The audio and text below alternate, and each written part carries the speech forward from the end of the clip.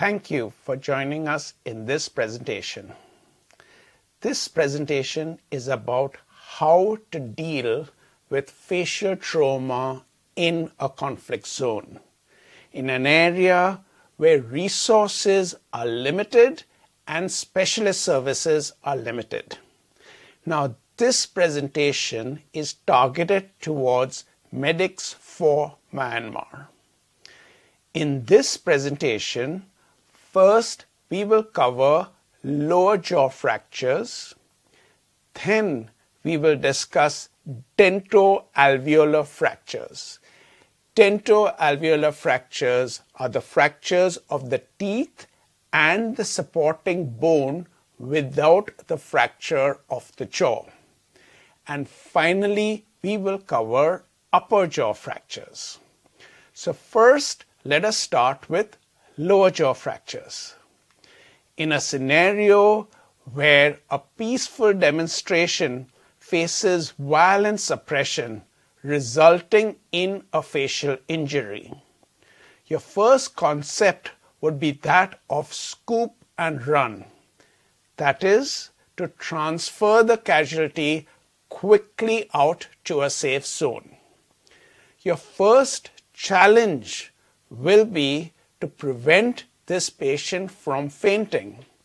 The patient might not have consumed any food or water for a protracted period of time, and the patient therefore will be predisposed to collapsing and fainting. So if the patient can swallow, get some food or fluid down the patient's mouth as soon as possible. Your first challenge would be if you're faced with something like this. This is a floating fractured mandible. It is an unstable fracture of the lower jaw, and the patient is unable to swallow any food or fluid. What can you do under those situations? In that case, what you can do is take any rough piece of cloth, grasp the tip of the patient's tongue, and pull the tongue downwards and forwards. As you pull the tongue downwards and forwards, it exposes the posterior third of his tongue. And then you can take any food with a gel-like consistency, for example, honey, tomato ketchup, which is full of sugar and salt, jam mixed with a bit of water. You then drop it onto the posterior third of the patient's tongue. Then raise the tongue upwards and backwards. This forms a natural channel between the tongue and the roof of the mouth, allowing this viscous gel-like food to go down straight into the patient's stomach. Your next objective would be to transfer the patient from this safe zone to a clinic where you can do some primary treatment. However, the patient has got a fractured jaw. This jaw is moving around, causing the patient pain and bleeding. However, you are not carrying any splints with you. So how can you make this comfortable during his transportation? The body has given you a splint. This splint is the intact upper jaw. If you can push your fractured lower jaw and hold it against an intact upper jaw, the upper jaw will then act as a splint. You can do that by using a simple buff, a simple face cover, which you can twist and make it into a bandage, or you can use a long cloth scarf or a head cover, any long piece of cloth, and make a barrel bandage. Now, how do we make a barrel bandage? So we take a long tubular piece of cloth. The center part of this tubular piece of cloth goes below the chin. Now the trick is to spread it all the way from the front of your chin to the angle of the neck. You should cover as much of the lower border of the mandible as possible. Then pull on the cloth upwards. As you pull on the cloth upwards, it pulls the mandible or the lower jaw against the maxilla or the upper jaw. At the same time, ask the patient to take her hand and support the bandage against the lower jaw, as well as at the same time push the lower jaw against the upper jaw. Now you got two tubular ends to this cloth. So one end here, one end here. Then take one end, let it go all the way to the top of the head towards the opposite ear and cross it just above the upper ear. Now this tie of this bandage here, the crossing of the tails here, is your foundation knot. You must make sure that this knot doesn't slide up, down, front or back, just remains immediately above the ear. And now you got two tail ends here.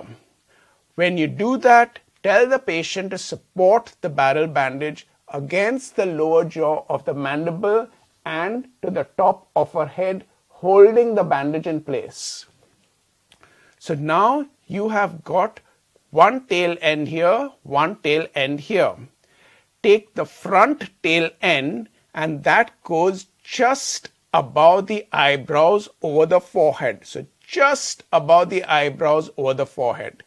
The back end goes behind the occiput of the skull and then you cross it over the opposite ear. So that way you're using the maximum circumference of your head this way and maximum circumference of your head that way. When you cross it over the opposite ear, you then tie a knot over the opposite ear, tuck the tail ends in. So this is what your barrel bandage should look like. Let us summarize this with a video. You're taking the long tubular piece of cloth, goes below the chin, top of the head, and is then crossed over just above the ear. The front tail goes over the forehead, back tail goes behind the skull. You tie it over the opposite ear. And that is how you make a barrel bandage. Now this barrel bandage is excellent even for supporting bandages. So in the case of a rubber bullet injury or any high velocity injury where you got loss of tissue on your cheek causing bleeding, then in that case, the first thing what you got to do is to wash that area out. Rubber bullets are essentially have a metal core and are covered with a piece of rubber or plastic. Sometimes there are pieces of wood also as a part of the structure of a rubber bullet. And you must take some water and wash out all this debris, because if it is left in the tissue, it will cause some infection. So once you washed this wound out, you then have to pack that area to reduce the bleeding. But the problem of the cheek is there is no bone as such to press against. In this case, what you do is a bi-manual packing. You take a large swab of gauze or some nice clean sterile cloth and put it in the place which is known as the buccal vestibule. That is the place between the cheek and the teeth. It is this area here. So you pack this gauze between the cheek and the teeth here. Then you open out the surface wound and then tightly pack the surface wound till you cannot pack any more gauze into the surface wound. Once you packed the surface wound, so this wound has been packed on the inside with the gauze into the structure of the wound with a gauze or cloth. Once you packed it bi-manually, Then you put some pressure on it for 3 full minutes. Then place another piece of gauze or cloth on top of that and then hold it in place by using a barrel bandage. Next, we have to transport this patient to a primary care center. Now we know when there is a fracture of the lower jaw, especially a bilateral fracture of the lower jaw, the bone itself is displaced backwards. As the bone gets displaced backwards, the tongue, which is attached here, is also displaced backwards and can obstruct the oropharynx. The patient has excessive bleeding coming from the fractured bony fragments. This excess blood and the blood clots could go behind and obstruct the airway in the oropharyngeal area. So therefore, we must make sure that we do not transfer the patient or transport the patient in a supine position, because we would be then compromising the airway. Let us look at some examples where the transportation procedure is a bit worrying. So in this case, it is marginally worrying because the patient is in the supine position. However, he is well supervised and his head is supported. This patient is moderately risky because he is lying flat on the back on a modified stretcher. However, there are people around him to supervise him. So it is a risky position. But the riskiest is this position here. So he is lying flat on a back on a stretcher. It is a resource poor environment. No one is keeping an eye on him. Everyone is busy doing other things. So he may develop an airway compromise and no one would realize this. So therefore, he is unsupervised in a supine position with a facial injury and is at a high risk of airway compromise.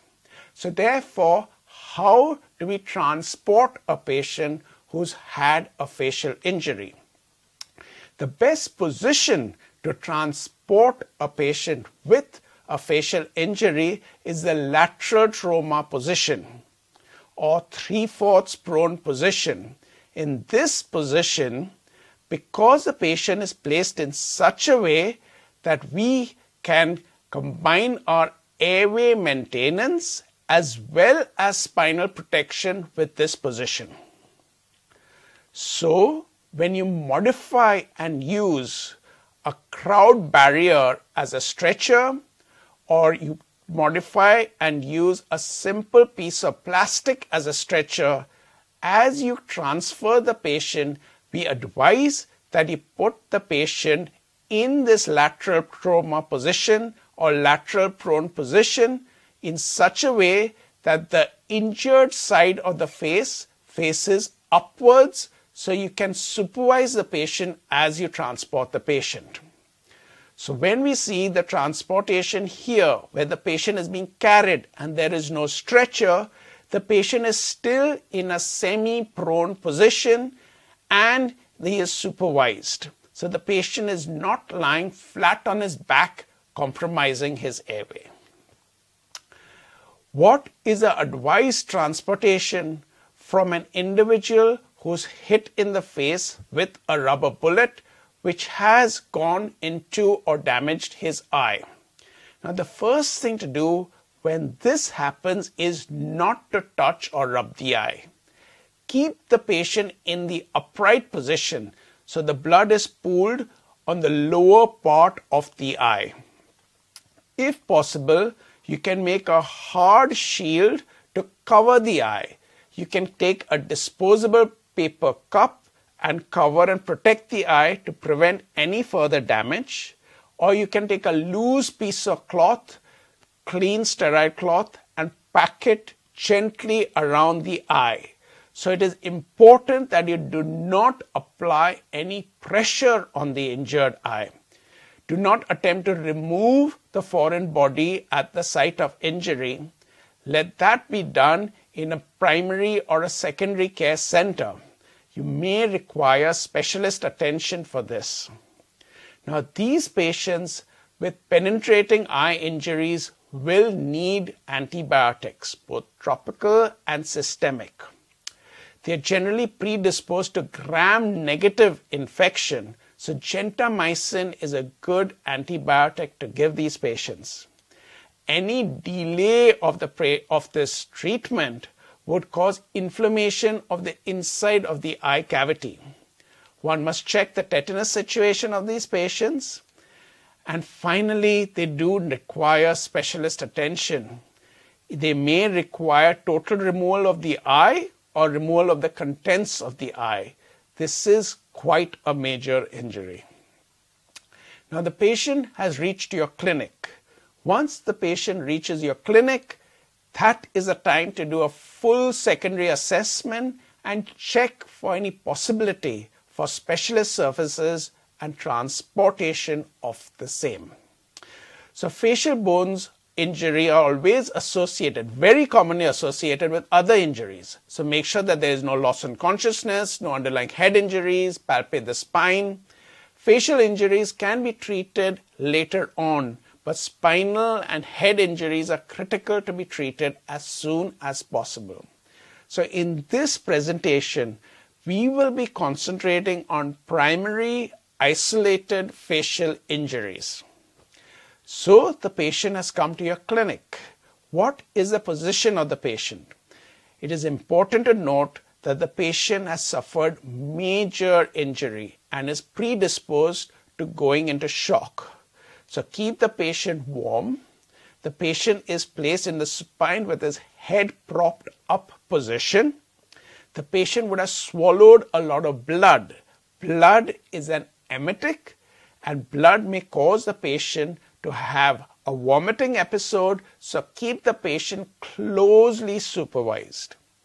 Now, if you're by yourself, you will need retraction, illumination to work in this patient's mouth.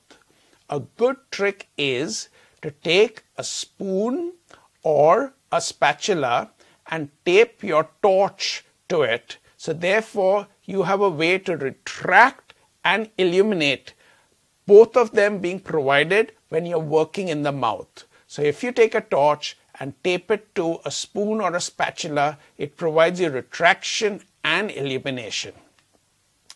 What you do next depends on many factors.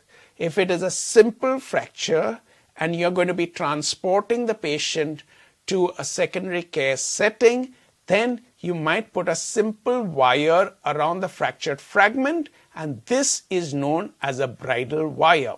And we will discuss this technique in detail later on. However, if you cannot transfer this patient and you have to deal with this facial fracture yourself, then you may have to wire the jaw together. And this is the eyelet jaw wiring, which we will be discussing in our next presentations. What else are you likely to see? You're likely to see a progressively increasing facial edema. When you tell the patient to open the mouth, either the patient will be unable to open the mouth or the mouth will deviate to one particular side when the patient tries to open the mouth. When you put your fingers onto the jawbone, on the lower jawbone, and try to move the bone up and down, you'll feel a sensation as if there are two pieces of sandpaper rubbing against each other.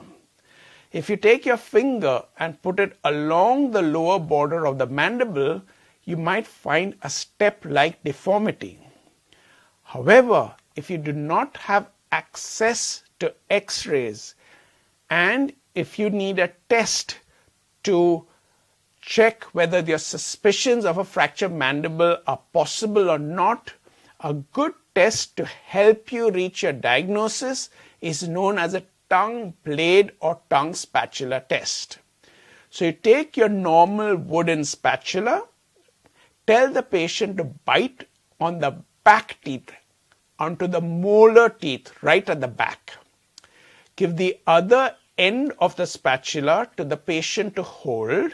So the patient's holding the other end of the spatula, and then tell the patient to try to twist and break it. If the patient gets a lot of pain and is unable to do that, then there is a possibility that there is a fracture mandible on this side. If the patient is able to do that on one side, then you repeat the test on the opposite side. You tell the patient again to bite on his back teeth, give the end of the spatula to the patient, and tell the patient to try to twist and break it. Let us summarize this with a video. You can see that the patient is taking this wooden spatula, biting all the way back on the back molar teeth, and is trying to twist and break it. If the patient is able to do it on that side, then you repeat this on the opposite side. Next, what else are you likely to see? You might find that the entire jawbone has collapsed, or it is such, the fracture of mandible has fractured in such a way that the patient is gagging or biting on his back teeth. Now, because of the fracture, the back teeth are meeting first, and that is why the patient is unable to close his front teeth. So he has a bilateral anterior open bite. He could have a unilateral open bite. He could have the classical step deformity of a fractured mandible. He may have a fracture where the teeth and the bone holding the teeth or the bone supporting the teeth are broken, which is known as a dentoalveolar fracture. Or you may have a situation where the bone holding the teeth is fractured as well as the jaw is fractured. There may be major soft tissue injuries without a fracture of the lower jaw, or you could have a situation where, as I explained previously, it so happens that the lower jaw fits into the upper jaw. That is the concept of your barrel bandage, when you pull the lower jaw and hold it against the upper jaw.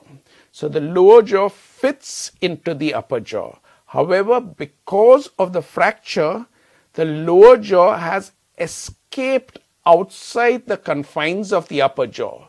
So it has crossed outside the confines of the upper jaw, and this is known as a unilateral cross bite.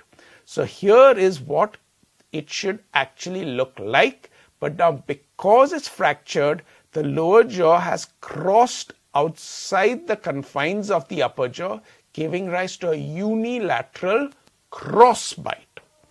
You could have a situation where there is a large and unilateral open bite. You could have multiple fractured fragments, or you could have a solitary fractured fragment, which is preventing the patient from closing the mouth, or you could have nothing. So it all depends on the fracture line and the direction of the muscle pull. It could be such that it is so favorable that you cannot see anything or you cannot feel anything with regards to the hard tissues. In this case, you have to rely on soft tissue signs. So if you see a lot of bruising along the floor of the mouth, there's a pretty high chance that a fractured mandible exists. Another thing is you can check whether there is any numbness to the lower lip. If there is no sensation on the lower lip, that means the nerve is bruised, and that is why he cannot feel you touching the lower lip. Why does that happen? The inferior alveolar nerve goes through, or the mandibular nerve, which is the same thing, goes through this bone and then comes out from this little hole here and supplies the lower lip. So therefore, if you have a fracture in the mandible here, this nerve gets bruised or cut. Therefore, the nerve sensation does not go through the mental nerve, and the whole lower lip feels numb. So why should you stabilize a jaw fracture? You should stabilize a jaw fracture because it will increase the patient's comfort. When you put the two bony fragments together, there will be immediately reduction in bleeding. by preventing these bony fragments moving up and down, rubbing against each other, it will decrease tissue damage, and also it will protect the patient's airway. It will protect the patient's airway by preventing the displacement of the fractured jawbone, as well as by preventing the movement of the bone. It will decrease the edema, and hence it will protect the airway. It will make the transportation of the patient so much more simpler. So we learned how to do a barrel bandage, and now we will discuss how to tie a simple bridle wire and how to put an IV loop or how to do jaw wiring. So let us first discuss bridle wire. So here you are in your clinic, the patient has been brought to you, you clean the patient's mouth, and this is what you see. You see that the jaw has fractured and you see the crack between the front teeth. Now let us remove all the soft tissues and see what the bone actually looks like. So here we see it is not a clean fracture, it is a zigzag broken fracture with broken pieces of bone in between the fracture line. Let us look at the jaw on the inside. So we remove all the side stuff in and concentrate on the lower jaw on the tongue surface. And you see that there is a loose piece of bone here and the crack goes in different directions.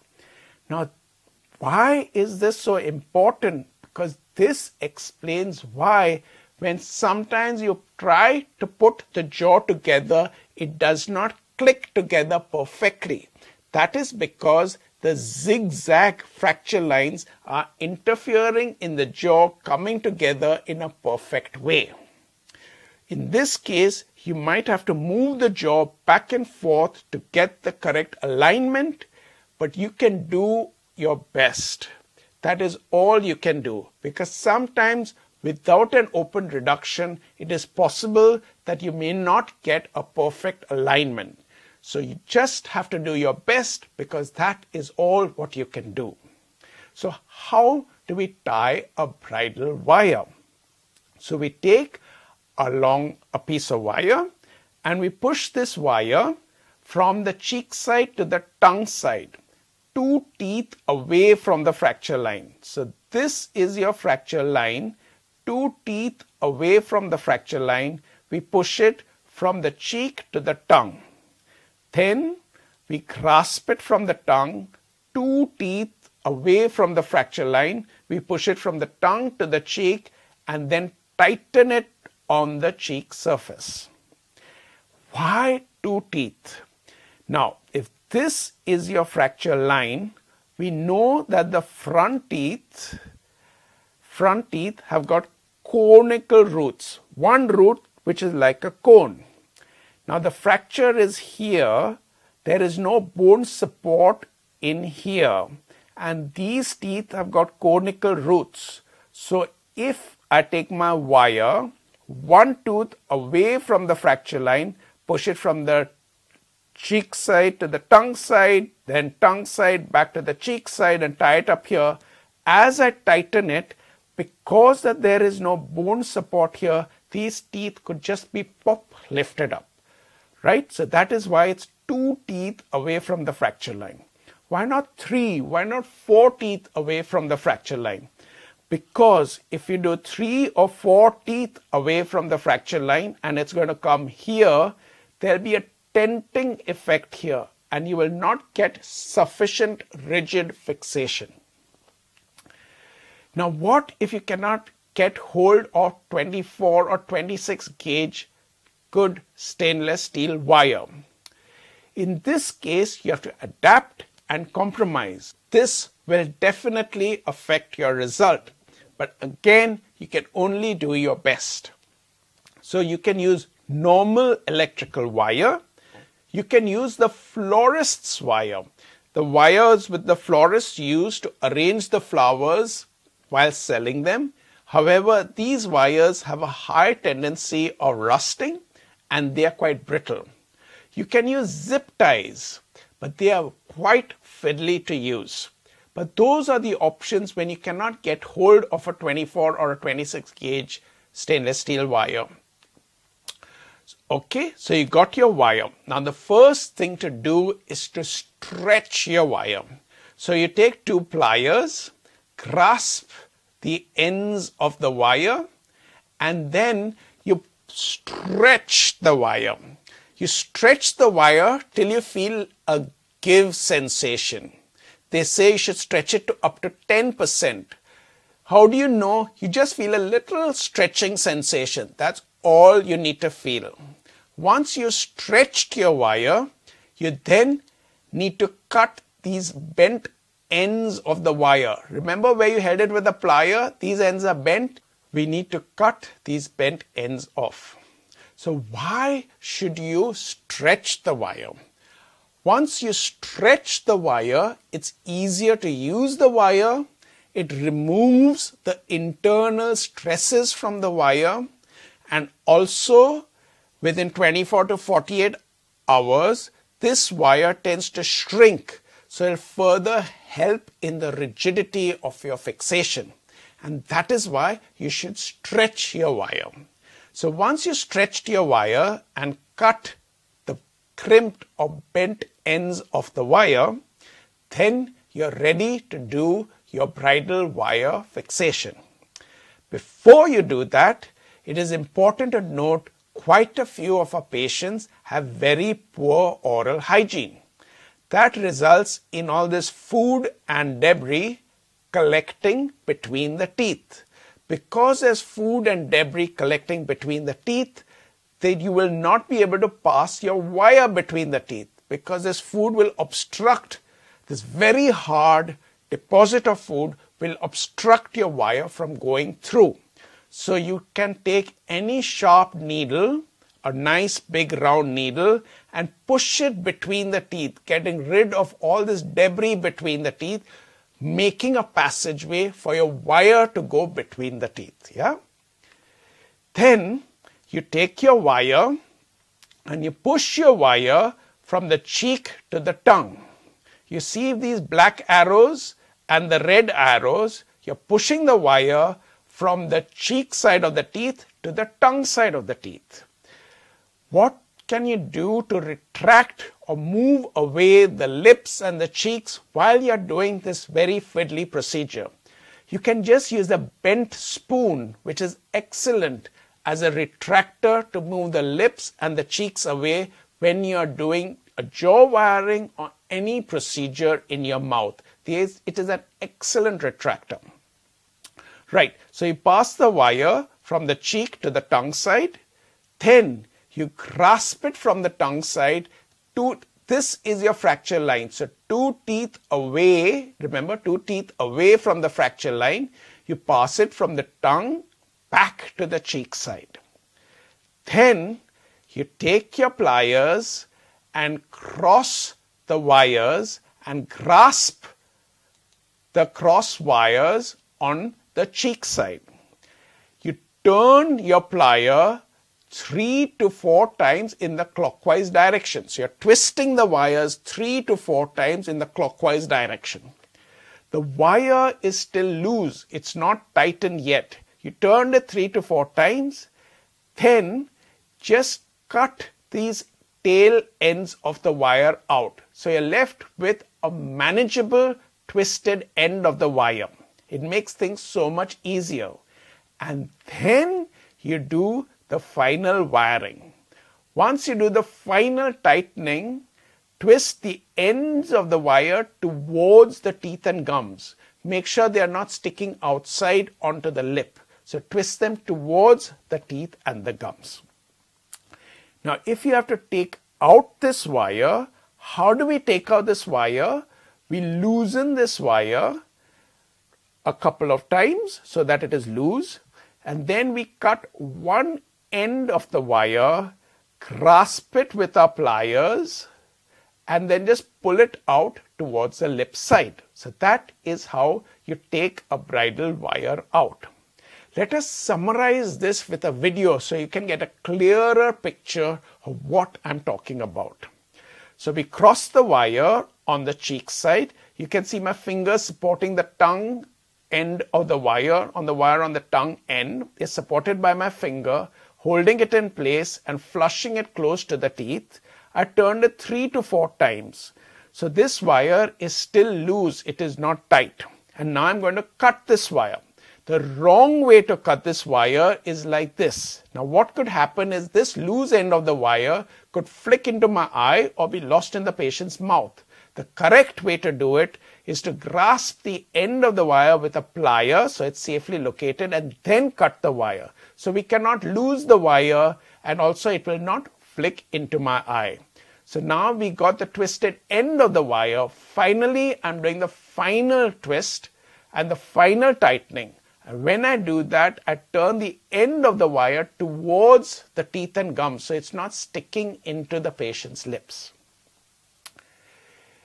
Let us now discuss how to wire the jaws together using eyelet wiring. So for eyelet wiring, we make these eyelets. These eyelets are known as IV loops, and they have a round bit, a short twisty bit and 2 long tails. This is what they look like in real life. A round bit, a short twisty bit and 2 long tails. How many of these do we make? We make 8 IV loops. So we make 4 for the upper jaw and 4 for the lower jaw. In the upper jaw, we attach these IV loops, the first one on the right side molar area, the second one on the upper right side premolar area, the third one on the upper left premolar area, and the fourth one on the upper left molar area. Similarly, we attach 4 on the lower jaw. We attach 1 between the lower right molar area, lower right premolar area, lower left premolar area, and lower left molar area. So we attach 4 to the top jaw, 4 to the bottom jaw. Next, we need 4 bridging wires. So the 4 bridging wires are essentially straight wires. These wires are used to connect the bottom eyelet to the top eyelet. So you pass it through the bottom loop. Eyelet and loop is the same thing. Then pass it through the top loop. You twist it. So you need 4 of them. 1 connecting the loops or eyelets in the molar area. 1 connecting the loops or eyelets in the premolar area on the right side. Then 1 connecting the loops or the eyelets on the left side premolar area. And finally on the molar on the left side. How do we attach these IV loops to the teeth? So as you know, these loops have got 2 long tails. So we push both the tails from the cheek side to the roof side. Then we take the front tail, goes from the inside back outside. The back tail goes from inside back outside. But the back tail goes through this loop and is then tied to the front tail. So the back tail goes through the loop and is tied to the front tail. We will discuss that in greater detail now. So first, we have to make an IV loop.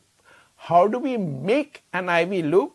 We take our straight piece of wire around 15 centimeters. So about from your finger to your wrist, that length of wire. From your finger to your wrist, around 15 centimeters of wire. We stretch it so it's nice and stretched. Then we take a nail. We place the nail in the center of the wire. Then we cross the wire over the nail.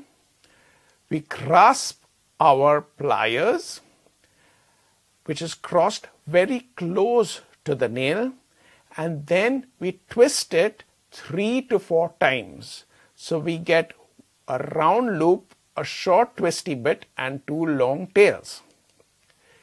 Then we got to attach it to the teeth. So you see this red arrow. We pass both the wires from the cheek side to the tongue side. So both the wires are passed from outside to inside, from the cheek side to the tongue side along this red arrow. Then the back wire goes around this tooth on the tongue side and comes out back on the cheek side. The front wire goes around this tooth from the back, from the front, and comes again to the outside. Now that is why we need a short twisty bit, because this twisty segment should fit between these two teeth. If it is very long, this twisty area or wire, this loop will extend too far towards the cheek side. So we need a short one, so this loop comes quite close to the teeth. How do we manage this? We do this, as I suggested, by crossing your pliers as close to the nail as possible. So if you cross your wire close to the nail and then turn it 3 to 4 times, you get a short twisty bit. If you cross it too far away from the nail somewhere here and then turn it around, you will land up with a long twisty bit. So that is why you must hold your plier close to the nail and turn it 3 to 4 times to get a short twisty bit. Okay? Now you see this back wire. This back wire we pass through the loop and then we tie it to the front wire. So the back wire goes through the loop and is tied to the front wire. And when you twist it with the front wire, we go in the clockwise direction. Everything, all our twisting action is done in a clockwise direction. So let us summarize this. So if this is your loop and this is that short twisted wire, these are the two long tails. The red is the back one, the blue is the front one. What we should not do is our front tail, which has gone around this tooth and come back onto the cheek side, you should not pass it through the loop. So do not pass the front wire backwards through the loop. Do not do that. What you should not do is to pass the front wire through the loop going back and the back wire going through the loop coming in front, crossing in the loop. Do not do that. Do not take the back wire over the loop and tie it with the front wire. Do not do that. What you should do is that the back wire goes through the loop and is then tied or twisted with the front wire. Okay. So once you've done that, so we can see here, the back wire is going through the loop and is then twisted with the front wire. Once you've done that, turn it 3 to 4 times. So it is still not tight. Then trim it down. It makes the whole thing so much easier. Just trim the excess wire down so you're left with a relatively short twisty bit. Then you do the final tightening and turn the end of the twisted wire towards the teeth and the gums, so it's not sticking into the cheek. Once you've done that, if you want to take out the IV loops, how do we do that? We loosen it, and then you see that wire which is going through this loop. As it is going through this loop, we cut that wire off. So that this wire is no longer going through the loop. So there is a loop and there is no wire going through the loop, and we cut this entire twisted section off. So we cut the front tail here and the back tail here. So there is no wire going through the loop, and then we grasp hold of it and pull it out towards the cheek side. Now that we've attached the wire, we've attached 4 of these loops to the top jaw, 4 of the loops to the bottom jaw. Now we have to do a bridging wire. So we've got to connect the bottom loop to the top loop. How do we do that? We take our straight wire and we go, see, he is going from front to back. So we take our straight wire and that goes through the bottom loop from front to back like that. And then we turn this around and then it goes through the top loop from back to front. It's going around like that. And then we've got to twist it together. This is another technique of twisting the wire, especially when you're using a brittle wire. So we've seen our wire which has gone through a bottom loop, gone around, then through a top loop, and then you cross it at 90 degrees, holding it with two different pliers. So we crossed it, and then we just twist it one over the other. That way you're symmetrically twisting the wire. So we are going clockwise, and we are twisting the wire one over the other. Twist, twist, twist. And then we trim the excess of the wire off. So it's still loose, it's not tight. We're just trimming the excess of the wire off. And then we finally tighten it and twist it finally to get our nice rigid jaw wiring fixation. Okay. So let us summarize this with a video. So we've taken a long straight piece of wire. We bent it in half. We put a nail in the center. We grasp it with an artery forceps close to the nail. We turn it 3 to 4 times. 3 to 4 times we are turning it. So we then get a small round, short twisty bit, 2 long tails. So that is your IV loop. Now we are attaching it to the teeth. So we push both the wires from outside to inside. Then we are taking the back wire, which is going from inside back outside. Then we are taking the front wire, which is going from inside back outside. It'll come out from here. Okay. So the front wire is coming out from here.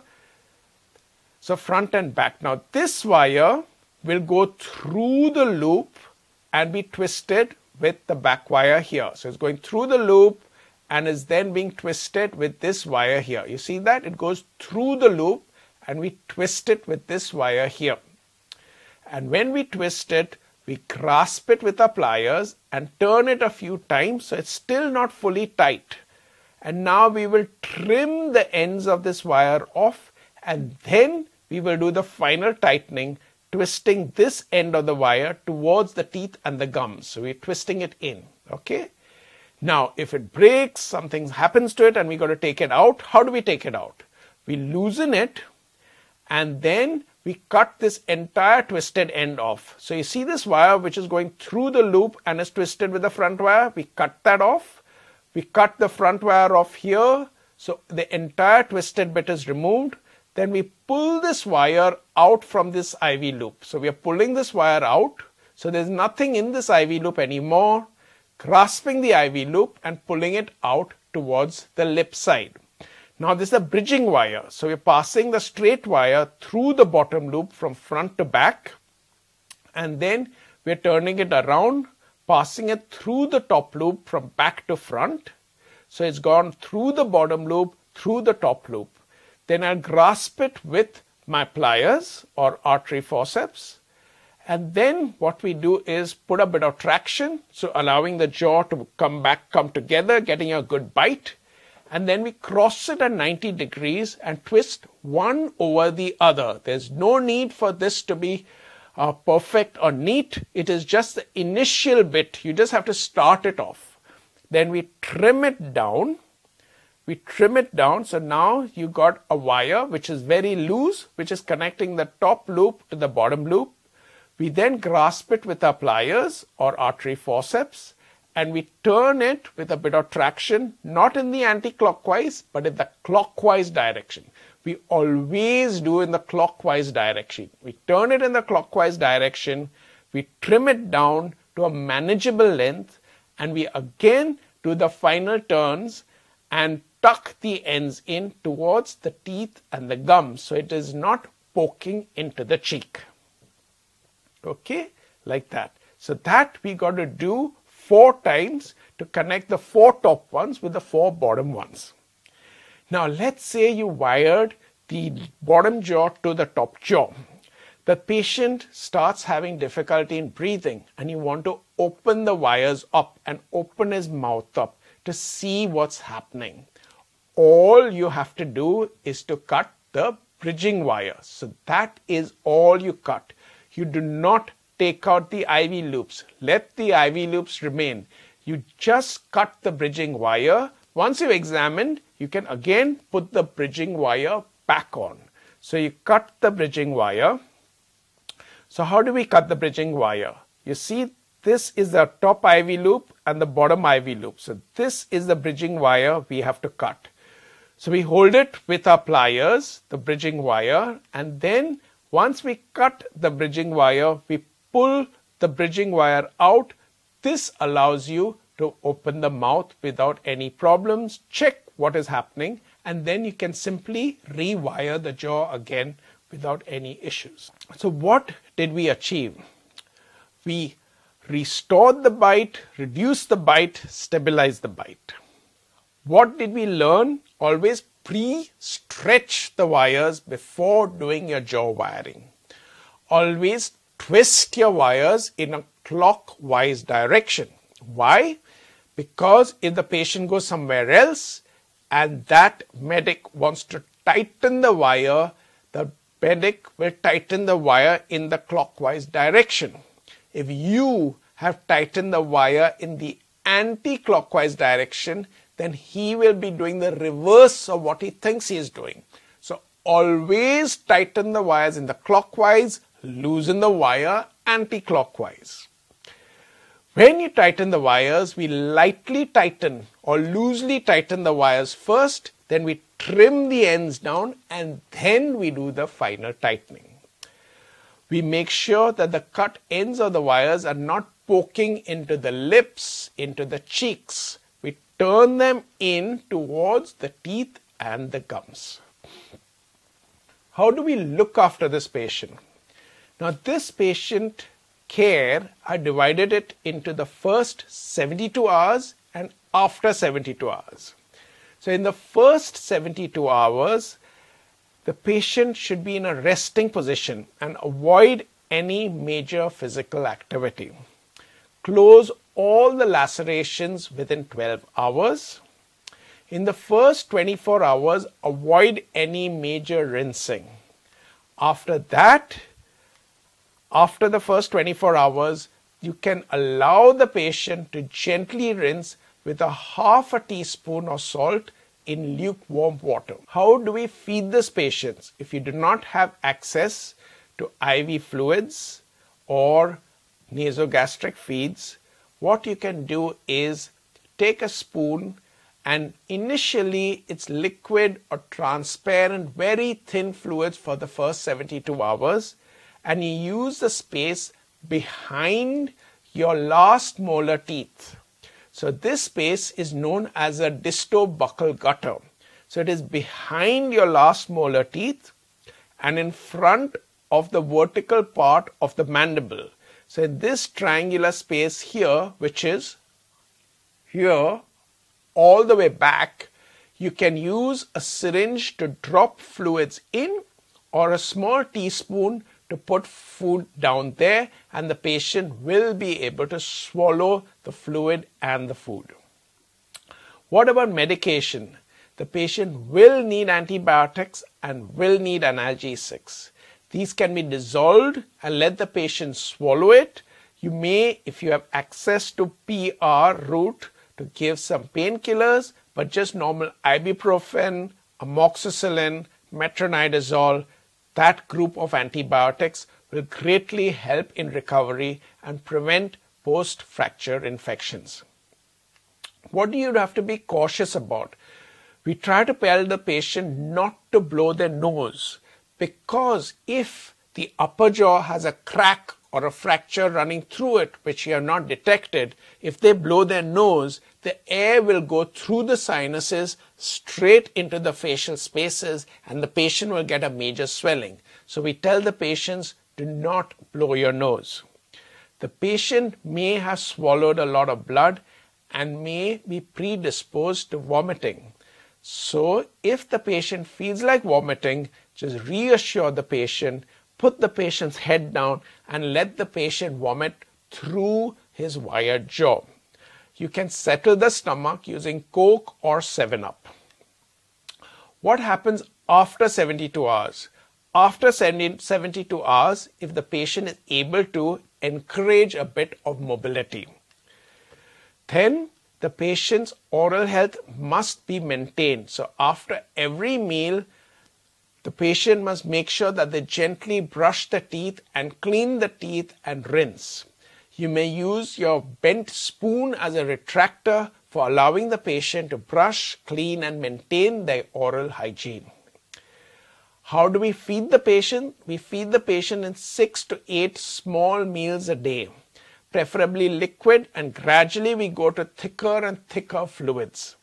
You may think about using double strength milk. Double strength milk is milk powder mixed with milk and can give quite a bit of nourishment to the patient. What do we have to be cautious about? The wire cutter should be accessible in case we have to cut the wires and open the patient's mouth. Because of the change in diet, the patient may be predisposed to constipation or diarrhea. Next, let us discuss dentoalveolar fractures. Dentoalveolar fractures are those fractures where there's a fracture of the teeth and the surrounding bone without the fracture of the jaw. So the teeth with the supporting bone is fractured, but the jaw is still not fractured.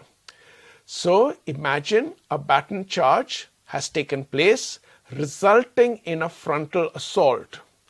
This has caused a dentoalveolar fracture, that is, the fracture of the teeth and the supporting bone. So what has happened is, in this demonstration, as the baton has hit the patient's tooth, this has pushed the tooth back. As the tooth is pushed back towards the roof of the mouth, so this is the lip side and that is the roof of the mouth or the tongue side. As the patient got hit and the tooth was pushed towards the tongue or the roof of the mouth, the root goes in the opposite direction to the front, that is to the lip or the cheek side of the mouth. As the root moves towards the front, it jumps over this broken edge of bone and gets locked in front of this broken edge of bone and cannot go back to its normal place. So therefore, this same thing can happen with the back teeth. In the case of a blunt injury, like a blunt plastic bullet injury, it can go towards the back through the cheek and cause a large dentoalveolar fracture with or in connection with the posterior teeth. So how do we treat this dentoalveolar fracture? This dentoalveolar fracture first has to be reduced. How do we reduce it?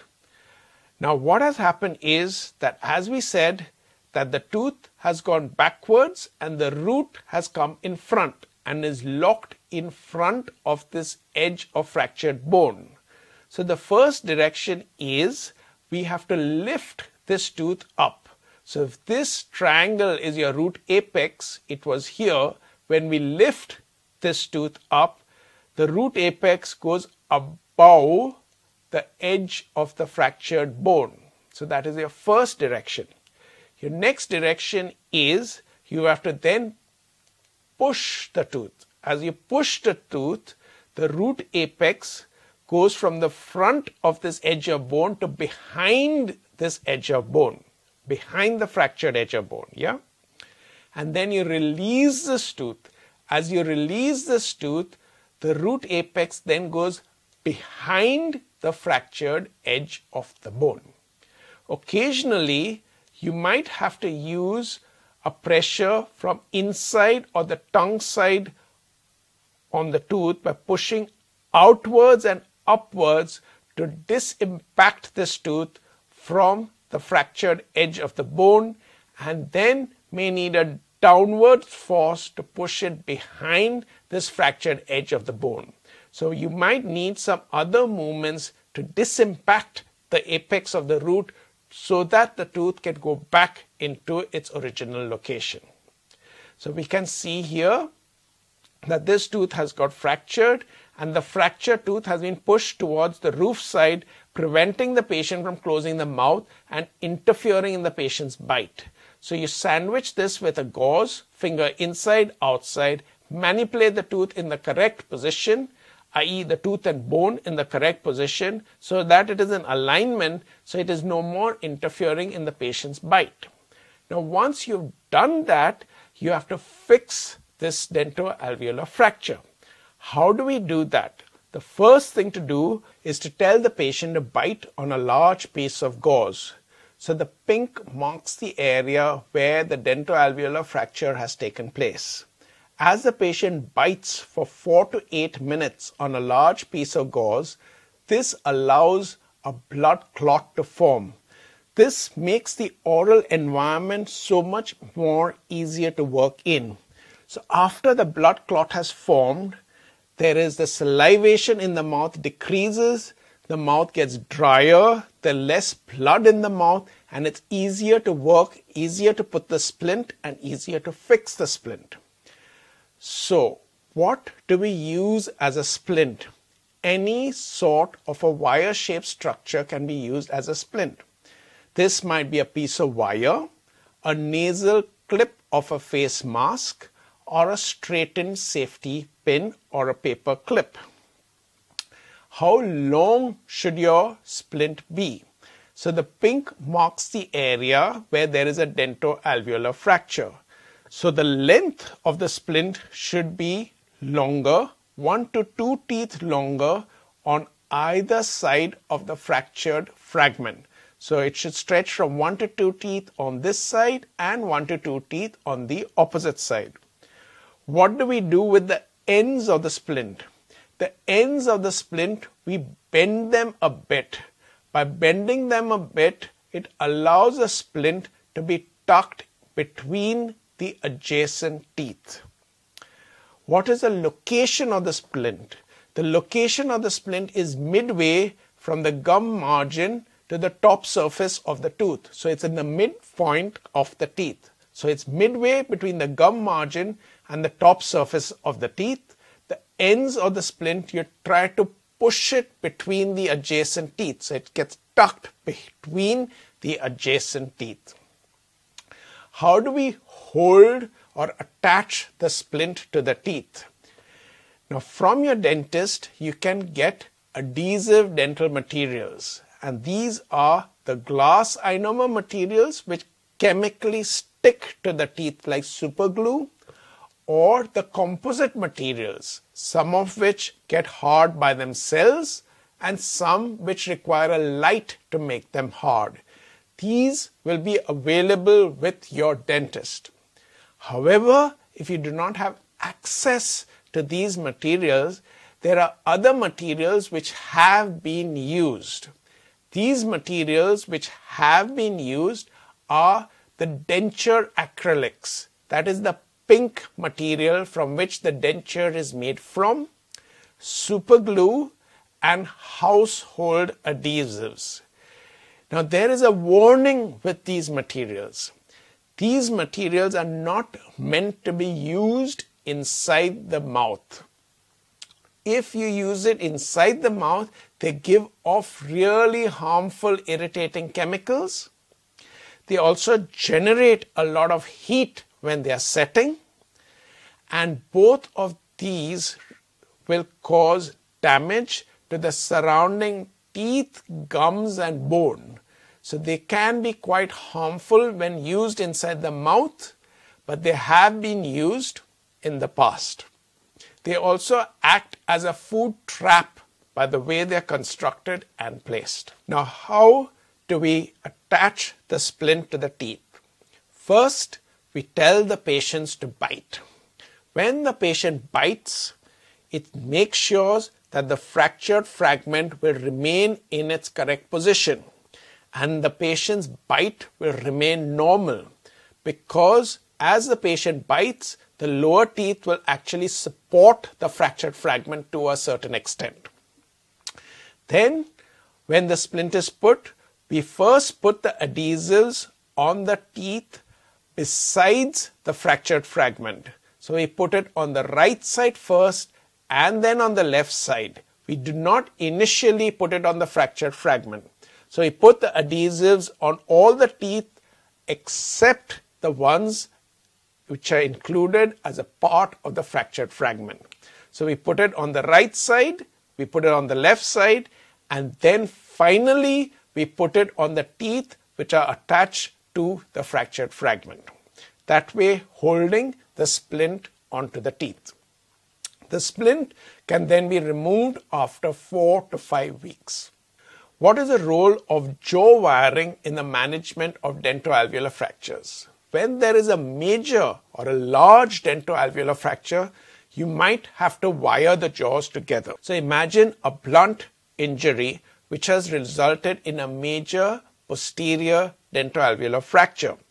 What you can then do is wire the normal side first and then wire the fractured side. Next, we will be discussing upper jaw fractures, examination and diagnosis. Upper jaw fractures were classified by this guy called Leaford in Leaford 1, 2 and 3. It is a useful classification which allows you to examine the patient in a more systematic way and communicate to the others what your findings are. So first, let us discuss Leaford 1 fracture. Leaford 1 fracture is also known as a lower midface fracture. So in this fracture, only the teeth and the hard palate or the roof of the mouth moves. So it's essentially a floating palate which we are talking about. How do we examine this patient? So for this patient, we take our non-dominant hand. So I am right-handed, so my left hand is my non-dominant hand. This non-dominant hand or my left hand is used to support the patient's face. The dominant hand goes in the patient's mouth and there is 2 grips which you can use. First is the anterior grip, where by using a thumb and index finger you hold the upper jaw and it is held in the bone above the upper anterior teeth. So the bone above the upper anterior teeth. The other grip which you can use is the posterior grip, where your thumb and index finger grips the upper jaw on the bone above your upper posterior teeth. And then you try to move your jaw forwards and backwards and side to side and check for any movement. Leaford 2 fractures. In the case of a Leaford 2 fracture, which is also known as a central midface fractures, in this the patient's the teeth, the hard palate and the nose moves, but the area around the eye does not move. How do we examine these patients? In this case, your non-dominant hand, so my left hand, actually checks for movement. It checks for movement in 2 locations. So it checks for movement in the nasoethmoid area and it checks for movement in the inferior orbital margin area, like so. Your dominant hand goes inside the patient's mouth on the bone above your molar teeth and tries to move the jaw forward, backwards, side to side, where your non-dominant hand is checking for movement in the nasoethmoid area and in the inferior orbital margin area. In a Leaford 3 fractures, the entire face moves. This is known as a full midface fracture. So essentially, we are talking of a floating face. In this case, your non-dominant hand again is checking for movement. It's checking for movement in 2 areas. It's checking for movement in the frontozygomatic area, like here and here. And it's checking a movement in the higher nasoethmoid area, like here. Your dominant hand is going inside the mouth on the bone above the molar teeth and is trying to move your jaw forwards and backwards and side to side, whereas your non-dominant hand is checking for movements in these locations. But you can appreciate that in your upper jaw fractures, because of all the trauma, the swelling and the bleeding, it is quite difficult to actually feel any movement. So therefore, you're relying on soft tissue signs and symptoms to point you into the direction, to guide you in the direction where the bone is fractured. So therefore, if we see circumorbital ecchymosis, or if we see a subconjunctival hemorrhage where you cannot see the posterior boundary of the hemorrhage, that should increase your suspicion that there is a fracture maxilla which has taken place. The other important signs are bruising behind the ear. Now, this is known as the battle sign. Why does this take place? When the lower jaw is hit, the lower jaw gets pushed back. As the lower jaw gets pushed back, as it goes back, this part of the lower jaw, which is known as the condyle, gets pushed back. As it is pushed back, it cracks the middle cranial fossa on the back here as it is going backwards. And when it cracks it, there is a crack in the base of the skull in the middle cranial fossa, and this causes bruising to take place behind the ear, which is quite serious. If you look into the ear, there's blood coming out of the ear, there may be CSF fluid coming out of the ear, and if you look inside the mouth, there may be a palatal laceration inside the mouth. So let us just see this with a video. When we see this, this is the lip, that's the chin. Patient has been hit on the chin. As the patient is hit on the chin, this lower jaw gets pushed backwards. As the lower jaw gets pushed backward, the condyle in the lower jaw gets pushed backward and cracks the middle cranial fossa. This causes bleeding in the ear, and when you put your finger in front of the ear and try to palpate it, there will be tenderness in that side. When we look behind the ear, there will be bruising behind the ear, indicating that there is a battle sign. When we look in the ear after it's cleaned, we will notice that there is blood encrustation inside the ear. In our next session, we will discuss how facial trauma causes an airway obstruction. Now, this airway obstruction may be partial or complete. What actually causes it? Multiple factors in facial injuries can cause airway obstruction. And this may be just edema in the peripharyngeal area, or it could be foreign bodies like teeth, broken bits of denture, which could cause an airway obstruction. It could be blood clots, which could cause an airway obstruction. Or it could be the physical displacement of the top jaw, physical displacement of the bottom jaw, which could close the nasopharynx, which will close the oropharynx and cause an airway obstruction. So how do we treat it or manage it? To tackle the airway obstruction, you can have the semi-definitive airway strategy or the definitive airway strategy. We will be essentially concentrating on the semi-definitive airway strategy to establish the patient's airway. That is, by using whatever materials accessible with you to try to support the patient's airway. In this case, patient's position is important. Normally, head tilt, chin lift is a good position to establish the airway. But in the case of facial injuries, as for this particular patient, he was more comfortable sitting up with his head slightly bent down or tilted to one side. Clearing of the blood clots and mucus from the mouth and the nose, if you have access to suction.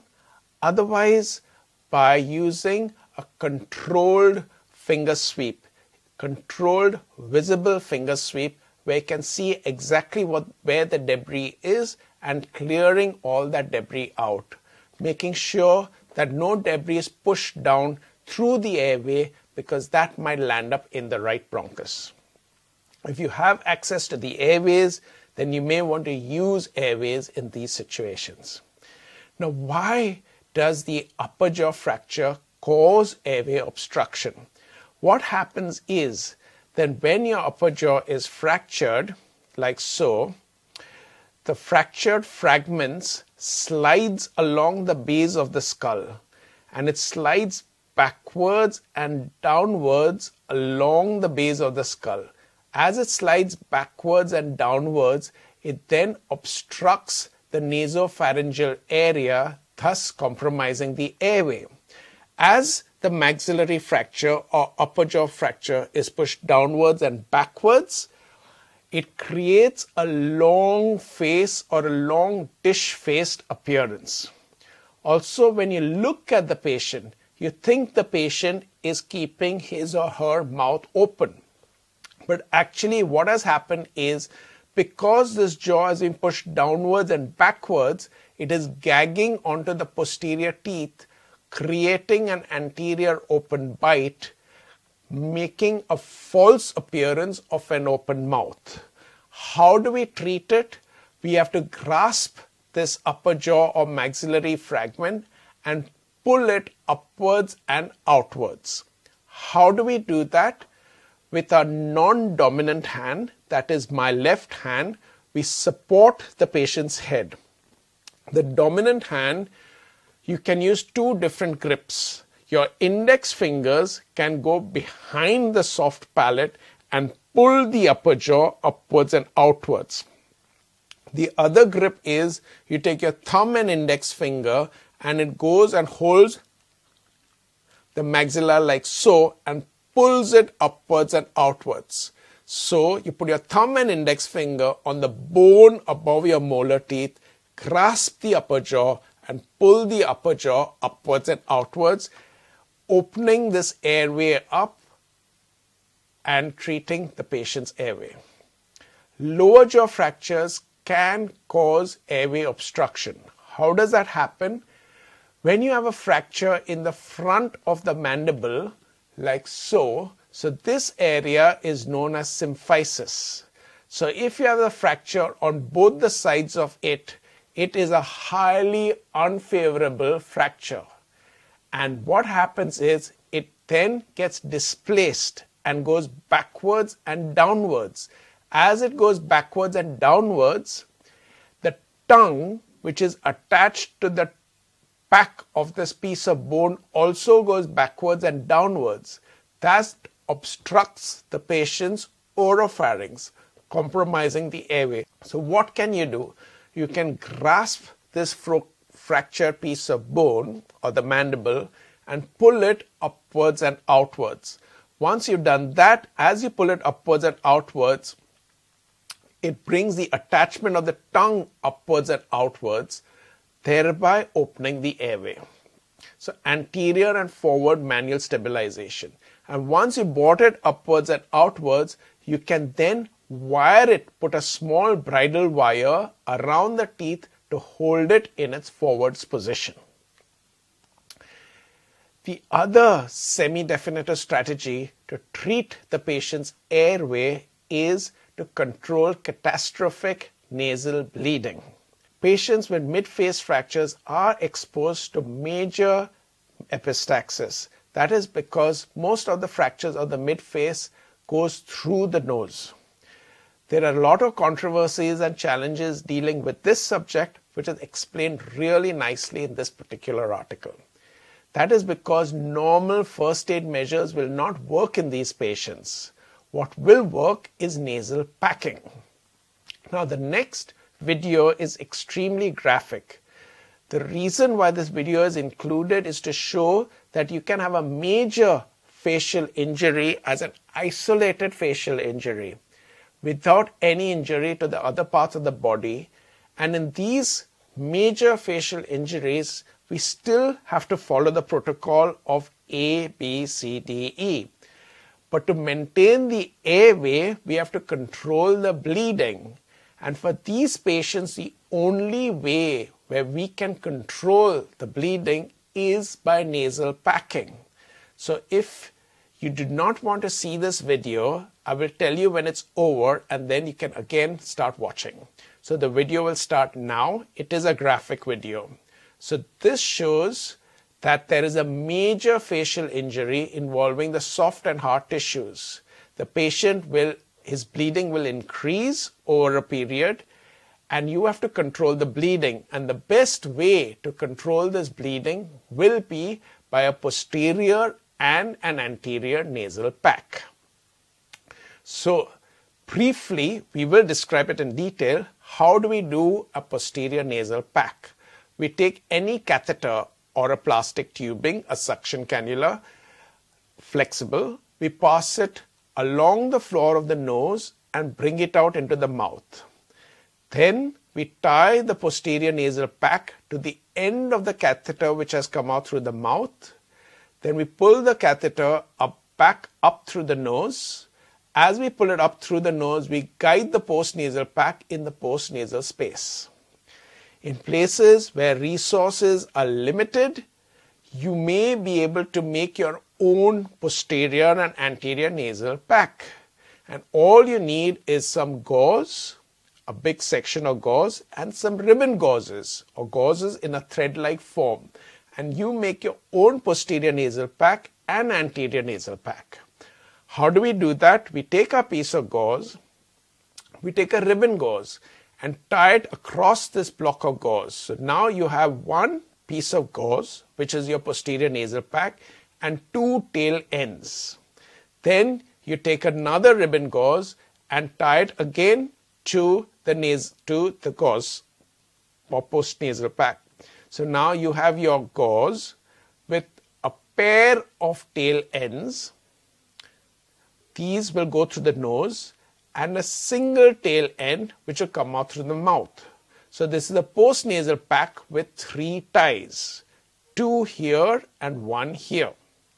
If you want further reinforcements, you can just stitch this whole thing together to hold it nice and tightly. Now, how do we place a posterior nasal pack? We take our nasal catheter, we slide it along the floor of the nose. As we slide it along the floor of the nose, it comes out through the mouth. Now, the good way of opening the mouth is known as a cross-fingered grip. So we take our thumb and index finger, we place it between our upper and lower teeth, right at the back, and then we cross it. So the thumb exerts a force upwards, index finger exerts a force downwards, opening the mouth. When we open the mouth, we see that the plastic catheter has come out through the mouth. We grasp it with our artery forceps and bring it out through the mouth. Then we take a postnasal pack and we tie, the pair of ribbon gauzes, which I said goes through the nose. We tie the ends of that to the catheter which has come out through the mouth. So this, you can see the catheter has gone through the nose and come out through the mouth. The ends of this ribbon gauze, we tie to that part of the catheter which has come out through the mouth. So we tie it through that like so. Let us just see with this small video. Now these rings are here because it is a reusable catheter used on a workshop. Normally you just have a normal catheter with a side hole. So you're taking a ribbon gauze and tying the ends of these pair of ribbon gauzes, just the ends, to the catheter which has come out through the mouth. Okay? So just the end. So this is your postnasal pack, this is a single ribbon gauze, and this is your double or tail end ribbon gauzes. The pair of ribbon gauzes are here. Okay? So that is it. So now I'm pulling the catheter out through the nose. This feeds it in through the mouth. It goes in through the mouth, takes the ribbon gauzes with it, and they come out through the nose, guiding the postnasal pack into the postnasal space. So thereby you tuck it into the postnasal space. Right? So here we go. We are pulling our nasal catheter out through the nose. As we pull it out through the nose, the pair of ribbon gauzes are pulled in through the mouth. Your catheter comes out through the nose, and this is your pair of ribbon gauzes coming out through the nose, and this is the postnasal pack. The postnasal pack goes back, and is tucked with your index finger into the postnasal space here. And then you untie your plastic catheter and then tie all the ribbon gauzes together. So you've established a good solid post-nasal pack. Now this is where your post-nasal pack is. Now against this post-nasal pack, this is where the post-nasal pack is, and against this post-nasal pack, we are going to place an anterior nasal pack. So you take your ribbon gauze, grasp it with your artery forceps, just the end, and drop it all the way back onto your nasal floor. And then grasp another end, pop it all the way back. So you are like folding it into the anterior nasal space. And that way you have a post-nasal pack and an anterior nasal pack, totally packing the nose and thereby reducing the bleeding. So let us see that. Nasal catheter going through the nose, coming out through the mouth. So nose coming out through the mouth. At this end, I will tie the two tail ends of my post-nasal pack. So post-nasal pack, single tail end, two tail ends. I'm tying it to the end of the catheter which has come out through the mouth, tying it so right at the end of it, okay, keeping this much laxity. And I'm pulling it out through the nose. As I pull it out through the nose, I guide the post-nasal pack, and with my index finger, I guide it into the post-nasal space. Pull the nasal catheter out. As the nasal catheter comes out, it takes the ribbon gauzes with it. So this is the post-nasal pack in place. And now I'm going to take the anterior nasal pack, slide it along, drop it all the way back onto the nasal floor, and then fold it gently in place, totally packing the anterior nasal space. Thereby I've got a post-nasal pack and an anterior nasal pack, totally packing the entire section of the nose and thereby controlling my bleeding from a mid-face fracture. You fold it in slowly and steadily and block the anterior nasal space. You may, if you have access to a urinary catheter, like a Foley's catheter, use a Foley's catheter 10 to 12 or French 14 as your post-nasal pack. So you slide your Foley's catheter into the post-nasal space. You then fill it with 8 ml of saline or distilled water. So you slide it along the post-nasal space. You filled it with 8 to 10 ml of saline or distilled water and give it a gentle tug. Make sure it is like snugly fitting into the post-nasal space. And then by holding it downwards, you then pack the anterior nasal space in this area. So it's a combination where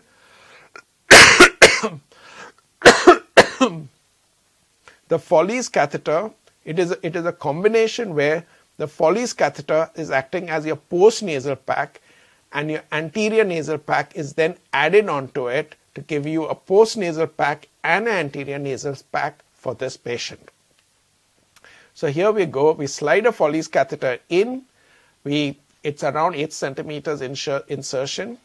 We then fill it with 8 ml of saline or water. So this is your post-nasal pack, and then you pack in your anterior nasal pack in this particular area. So it's a post-nasal pack and an anterior nasal pack. After that, you tell the patient not to blow their nose because you don't want the air to get forced into the soft tissues around the maxilla. You tell the patient to avoid straining, bending forwards, and the nasal pack will be removed in 2 to 4 days. The patient will need antibiotics also. Let us end with a true published story. So basically, Dr. Tom Walker was working in a rural hospital in Ireland. He was faced with an RTA which had a bilateral fracture of the mandible. There was bleeding below the tongue. The tongue was raised and pushed back into his oropharynx because the attachment of the tongue in front was there against this bone. This bone got displaced backwards, taking the body of the tongue with it, and therefore the patient lost physical control of the tongue, and this tongue, together with bleeding below the floor of the mouth, was compromising his airway around the oropharyngeal region. So the patient was choking and there was excess bleeding. The patient was in full spinal immobilization. and it was hard to maintain his airway. The only way they could do it was by suction, jaw thrust, and by holding the mandible forwards. So the patient was in considerable pain. So the problems we had was there was bleeding, there was excess pain, and there was a great difficulty in managing the airway. So what they had to do was they had to reduce and stabilize the anterior portion of the mandible. So they gave some local anesthesia, the dental local anesthesia, to numb the patient up. They took a paper clip, they opened the paper clip making a straight wire, and then using the dental local anesthesia, they tied a small bridle wire around the teeth, supporting the mandible and holding the mandible in the anterior position, and thereby the tongue in the anterior position, preventing the tongue from falling back.